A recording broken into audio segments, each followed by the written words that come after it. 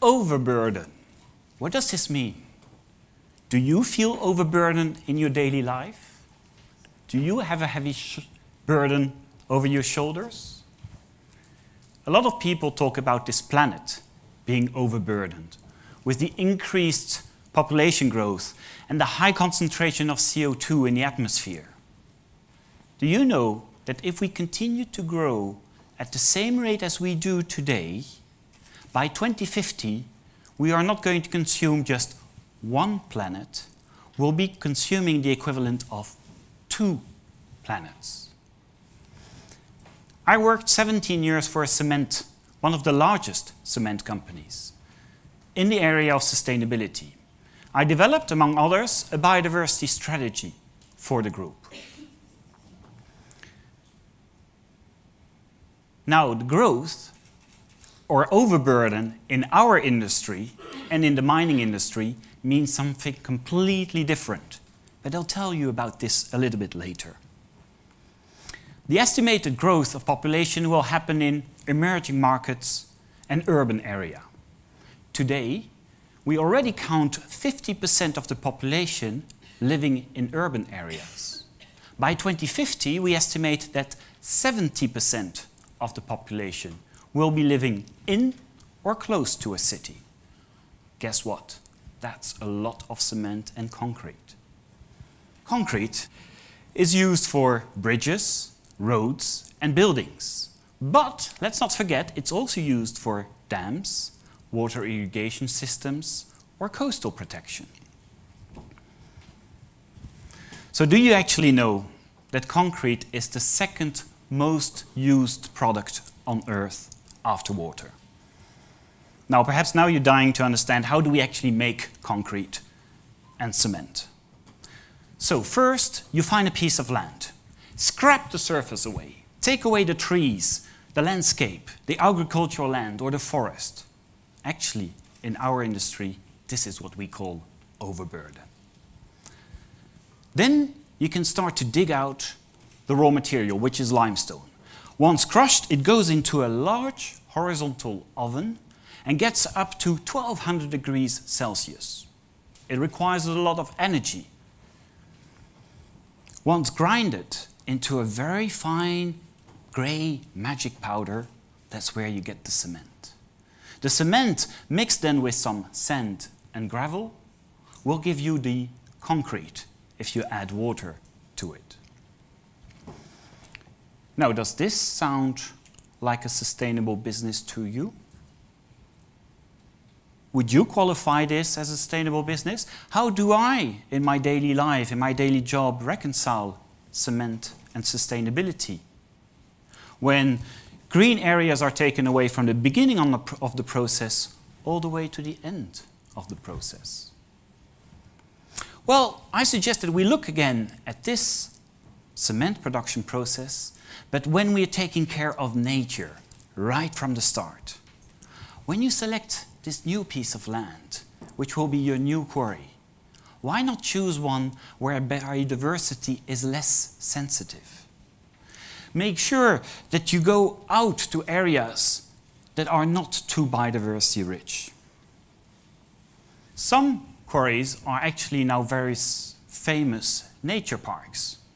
Take Little Paxton in the UK. It's a birdwatcher's paradise.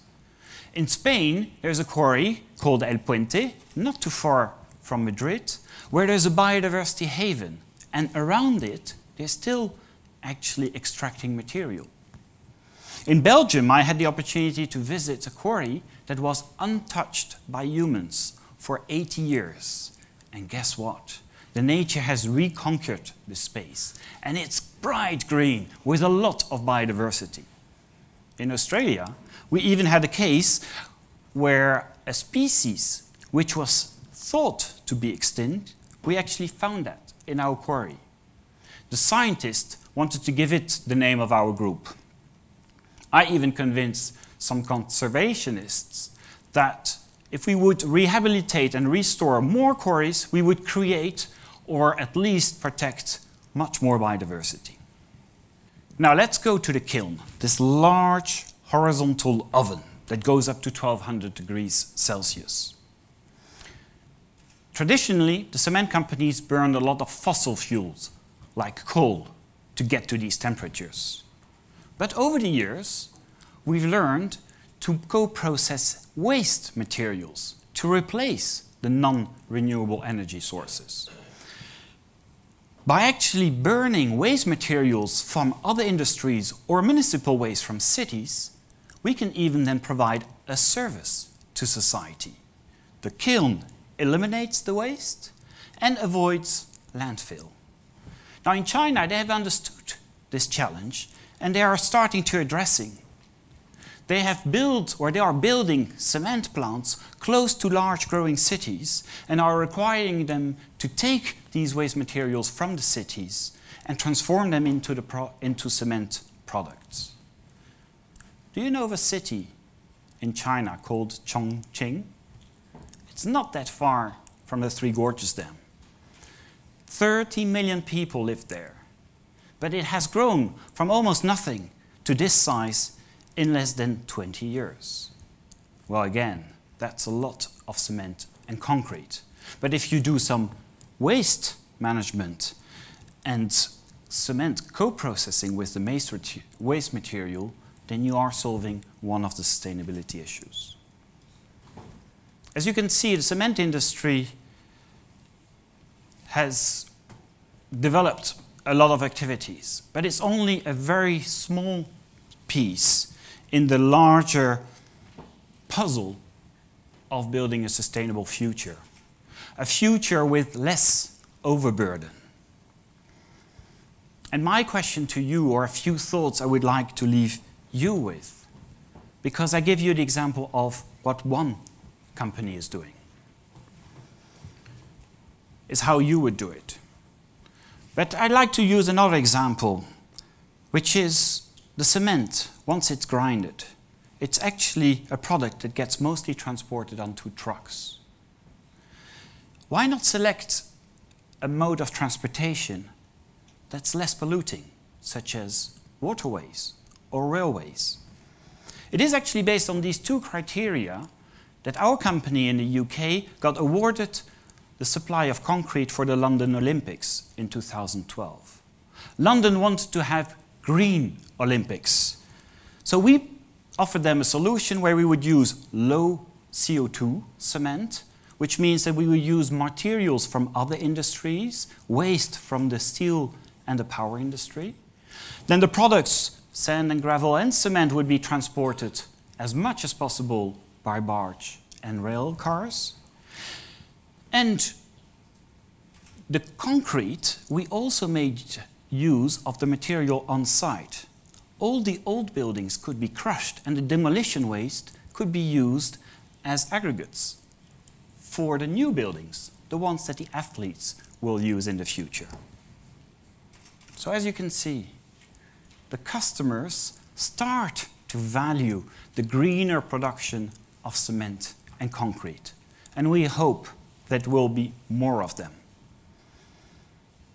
But as I said previously, this is only a small piece of a larger puzzle to build a more sustainable future, to build a future with less overburden, to build a future in 2050 where 9 billion people live well within the limit of one planet.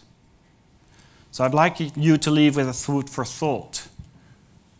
How are you going to contribute to a more sustainable future? How will you ensure that we all collectively reduce this overburden and limit our consumption to one planet? How are you going to pave the way into a more sustainable future?